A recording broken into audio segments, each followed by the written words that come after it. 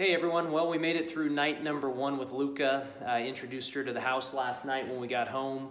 I've got her started on the crate. We're working on some crate training. Not gonna lie, it was a pretty rough night for Luca last night, just trying to adapt to the news surrounding the environment. A lot of whining, a lot of whimpering going on in the kennel, to be expected with a new pup. So we're hoping that subsides a little bit as the week goes on. For this week's focus, we're going to focus on socialization, number 1. We're going to socialize her, let her get to a number of new environments.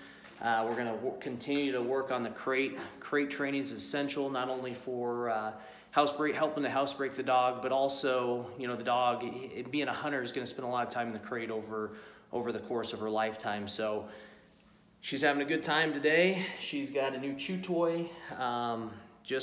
Again, trying to socialize, get used to crate training this week. After she learns her name, will also be a focus this week. We'll start on obedience here in the next couple. So more to come. Stay tuned. We'll touch base with you at the end of the week.